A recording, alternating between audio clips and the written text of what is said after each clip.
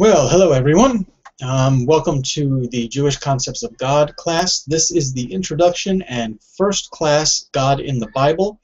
This is actually a redo of the class I actually did. I didn't live stream the first one at the synagogue.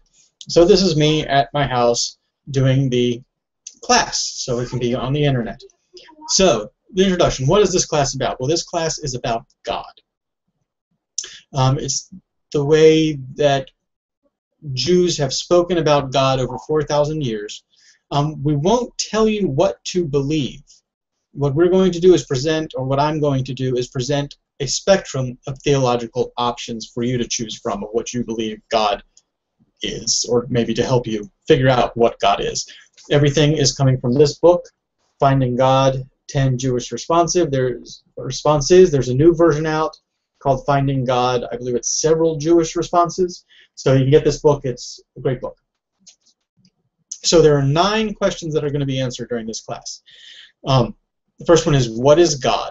It's got a spirit, a force, a person, a human invention. Number 2, is there one God? Are there other divine powers? Do angels exist? Does Satan exist? Number 3, what is God's name? Number 4, how can we know God? Do we have personal knowledge of God? Is God totally beyond human understanding? Number 5, what is God's relationship with the world? Did God create it? Does God intervene with the world still? Is God distant? Does God perform miracles? Number 6, does God have a special relationship with the Jewish people? Number 7, what does God really want from us? Are we commanded to obey through certain acts? Number 8, how does God relate to me? Number 9, why is there evil in the world? That's 9, that's right. Okay. So that's what we're going to, the questions that will be posed to these different theologians.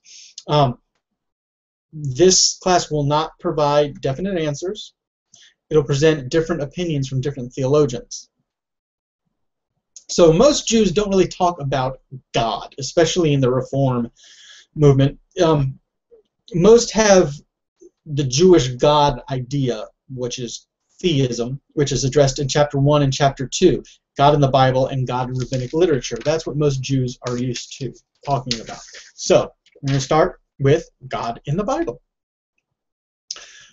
So in ancient times, peoples of the Near East accepted without question the existence of divine beings. They didn't ask, does God exist? They asked, who is our God? What does our God expect? What is our God's name? So nowhere in the Hebrew Bible is there a passage trying to prove that God exists. The existence of God was never questioned. It was just a given that God exists. So when God spoke to Moses through the bush, the burning bush in the Exodus story, Moses wanted to know God's name. Moses didn't say, hey, do you really exist? So Moses said to God, when I come to the Israelites and say to them, the God of your fathers has sent me to you, and they ask me, what is his name? What shall I say to them? And God said to Moses, thus shall you speak to the Israelites, the Lord, the God of your fathers, the God of Abraham, the God of Isaac, and the God of Jacob, has sent me to you. So the biblical Israelites mostly asked, is the Lord present among us or not? They just wanted to know if God was distant or if God's power would save them from the enemies and provide for their needs. So the next section is called Developing an Idea of God. Who is this God that we worship? Well, in biblical times, ideas about God changed from time to time as the Israelites moved from place to place. Early on, most Israelites saw God as the sole protector of them, but didn't deny the existence of other deities for other peoples. The superiority of our God over others is expressed in the Mi Chamocha prayer, Exodus 15:11. So who is like you, Eternal One, among the gods that are worshipped? Who is like you, majestic in holiness, awesome in splendor, doing wonders? There are certain natural forces worthy of worship by others. Not by the Israelites, since God controlled everything, but the other cultures worshipped the forces of nature. And Deuteronomy 4:19-20, we read, "And when you look up to the sky and behold the sun and the moon and the stars, the whole heavenly host, you must not be lured into bowing down to them or serving them. These the Lord your God allotted to the other peoples as divinities everywhere under heaven, but you the Lord took to be his very own people." So scholars realized that the Canaanite religion had an influence on the biblical views of God. The Israelites borrowed these ideas. So God is not only viewed as the creator, but like Baal or Baal, as a powerful deity, quote, riding upon the clouds, and, or end quote, and a provider of grain, wine, and oil. So over time, the belief of other gods faded away, and belief in anything else was considered idolatry. So around the 6th century BCE was written Isaiah, and it says this about other gods existing. "Why, you are less than nothing, your effect is less than nullity, one who chooses you is an abomination." And also there was in Psalms 96:5, "All the gods of the peoples are mere idols, but the Lord made the heavens." So there it shows that the other gods that are worshipped out there are nothing but idols, and they're false, and they don't mean anything to anybody. God is the only God to everyone. So there's a composite view of God. The Bible doesn't contain one concise notion of God. There are a few major beliefs that track throughout, though. And these are the culmination of various stages from 1800 BCE through the first third of the 1st century CE. When we say CE, we mean AD. BCE is BC. So the first thing, monotheism. There is only one God. That's what monotheism means. One deity, one God. God is one, the only one, no other gods. Deuteronomy 6:4, Shema. Shema Yisrael, Adonai Eloheinu, Adonai Echad. Hear, O Israel, the Lord is God, the Lord is one. The Bible does refer to other deities, angels, divine beings, the host of heaven, but they are only messengers. God doesn't belong to a divine group. God doesn't have a female counterpart. God doesn't have a wife, a father, a mother, a son, a daughter. God stands alone. That's what's throughout the Bible. God is God by himself. God has a name. This is the second thing. In the Bible, God is referred to as El, or Elohim, meaning God, El Shaddai, the Almighty, Adon, Lord, Sor, Rock, Av, Father, Melech, King. So these are not names, but titles. Just like if you know somebody named Sarah, Sarah can be my friend, my wife, my cousin. Those are not her names, those are her titles. Her name is Sarah. God does have a proper name, the Hebrew letters Yud-He, Vav-He, but we do not know how to pronounce that because the pronunciation of that name was lost when the temple was destroyed. Number 3, no one knows what God looks like. There are no images of God, no idols of God were allowed to be made. In Exodus 20:4-5, we read, "You shall not make for yourself a sculptured image of God. You shall not bow down to them or serve them."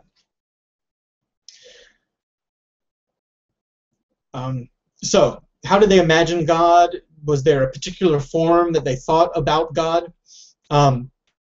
We can read in Exodus 24:11 that Moses and a few elders of Israel beheld God, and they ate and drank. Now, it doesn't say exactly what they saw, just that they beheld God.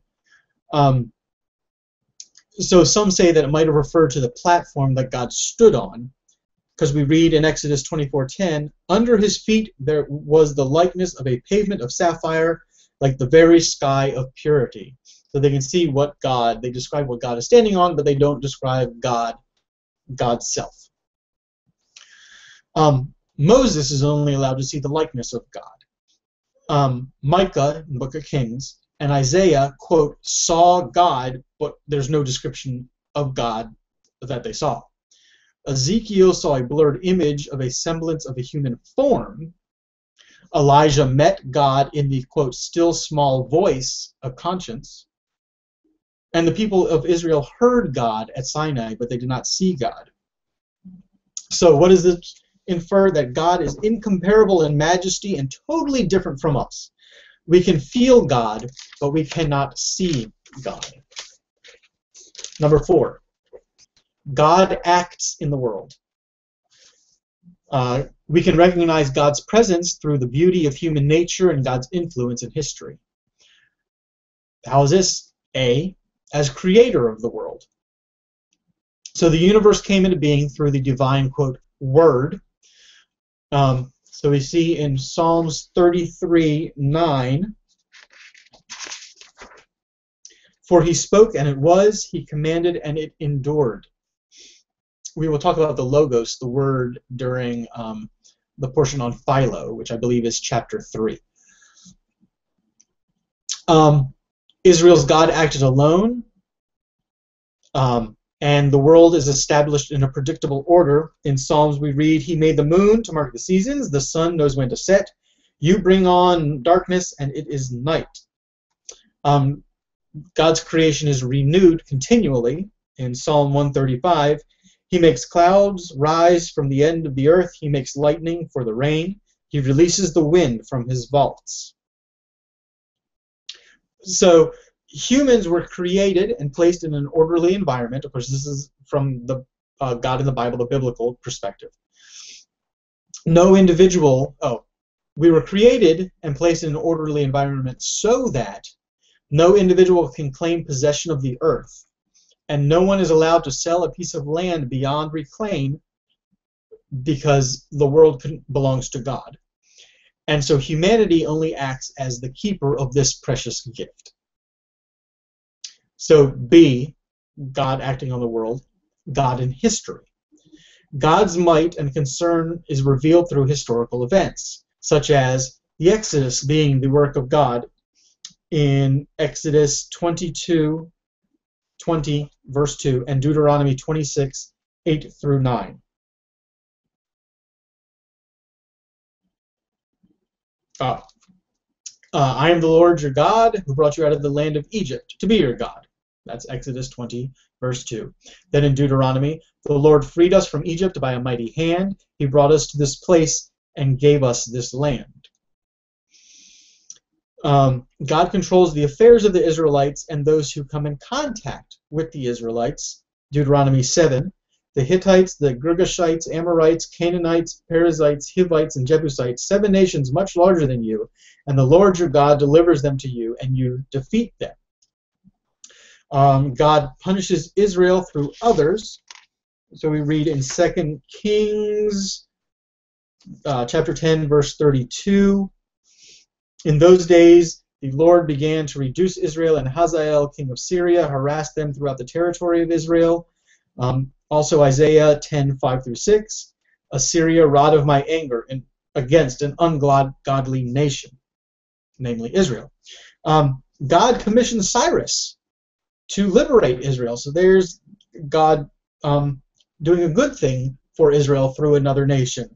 In Isaiah 44:28. Cyrus shall fulfill all my God's purposes. So God acts directly with a mighty hand, outstretched arm, directly with the people of Israel, or indirectly, such as using the Hittites, all these other places, and Cyrus. So number 5, God has a special relationship with Israel. According to the Torah, God chose the people of Israel. So in Deuteronomy 7, we read, you are a people consecrated to the Lord your God. Of all the peoples on earth, the Lord your God chose you to be his treasured people. In the Song of Moses, in Deuteronomy 32, we read, the Lord's portion is his people, Jacob his own allotment. He found him in a desert region, in an empty, howling waste. He girded him, watched over him, guarded him as the people of his eye. So this wasn't because of any special merit of the Jewish people or the Israelites. though in Deuteronomy 7, we read, "It is not because you are the most numerous of peoples that the Lord has set his heart on you and chose you. Indeed, you are the smallest of peoples, but it was because the Lord loved you and kept the oath he made to your fathers that the Lord freed you." So, according to Jewish tradition, the Jewish people were chosen because of the paternal and the maternal, the patriarchs and the matriarchs' loyalty to God. We read in Deuteronomy 4, "Because he loved your fathers, he chose their offspring after them." So this chosenness of the Jewish people doesn't give any special privileges to the Jewish people, but rather it gives us more responsibilities. In Amos chapter 3, we read, "You alone have I singled out of all the families of the earth. That is why I will call you to account for all your iniquities." The Israelites, the Jewish people, have a particular purpose in this world. Number one, to be light to the nations, and two, to be a source of blessing to all. Quote, "All the families of earth shall bless themselves by you."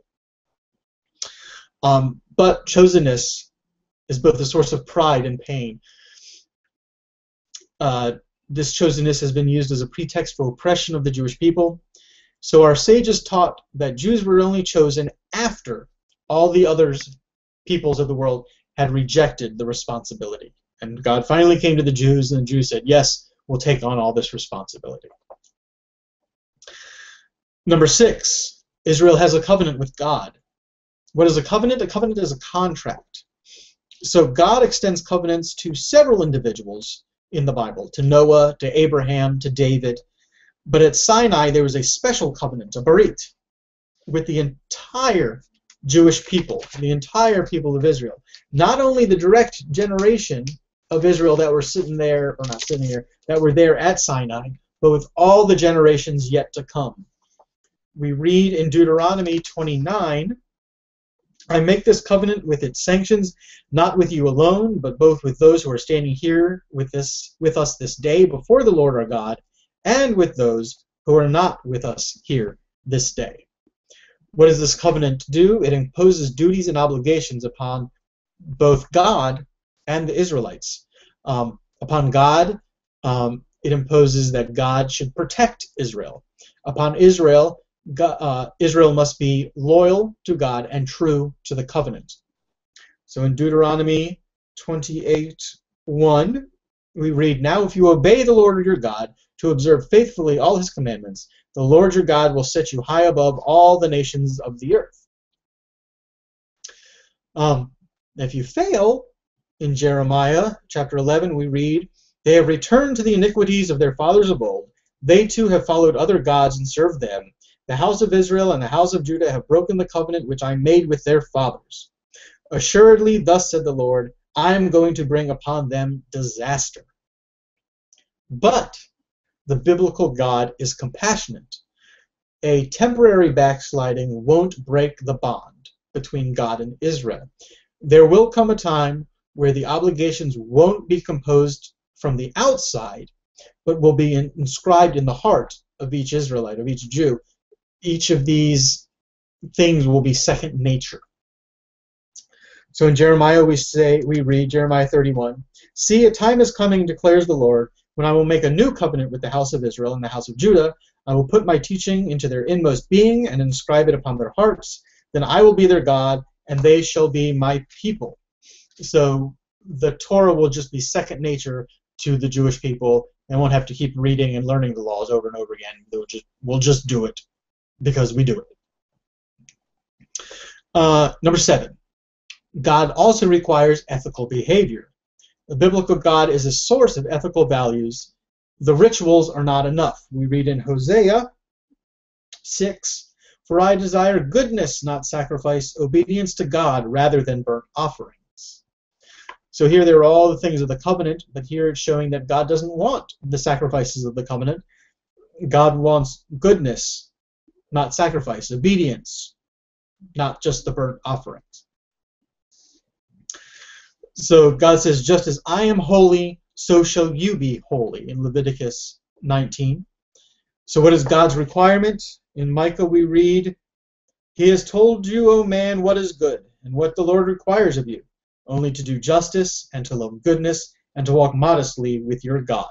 And that is in Micah chapter 6. God is a personal God. This is number 8.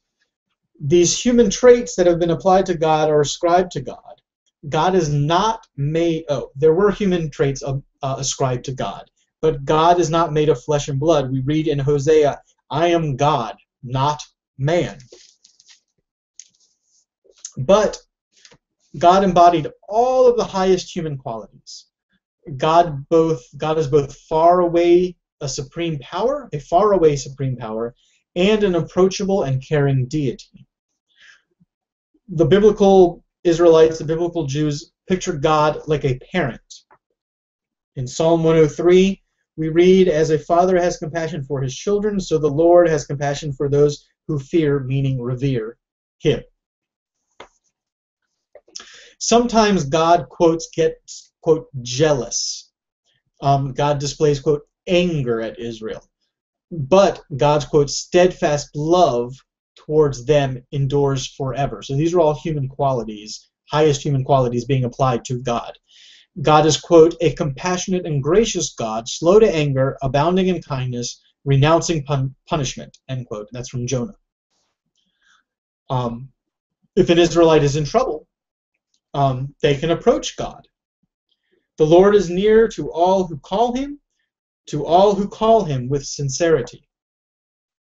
Number 9, we can't understand why the righteous suffer. That's what the Bible says. Their major assumption in the Bible is that God punishes the wicked and rewards the righteous, which we can see in Proverbs chapter 10. The righteous can look forward to joy, but the hope of the wicked is doomed. In Psalms we read, "I have been young and I am now old, but I have never seen a righteous man abandoned or his children seeking bread." But the Israelites complain that this is not always the case. How can a good God allow this to happen? How can the good God allow the righteous to suffer? Well, in Abraham, we read, he said, that "far be it from you to do such a thing, to bring death upon the innocent as well as the guilty, so that innocent and guilty fare alike. Far be it from you. Shall not the judge of all the earth deal justly?" Then in Jeremiah we read, "How does the way of the wicked prosper?" That's in chapter 12. The prophet Habakkuk asked God, "You whose eyes are too pure to look upon evil, who cannot countenance wrongdoing, why do you countenance treachery and stand by idle while the one in the wrong devours the one in the right?" So here's the wicked getting better things than the righteous. Then in Psalms we read, in Psalm 73, "I saw the wicked at ease."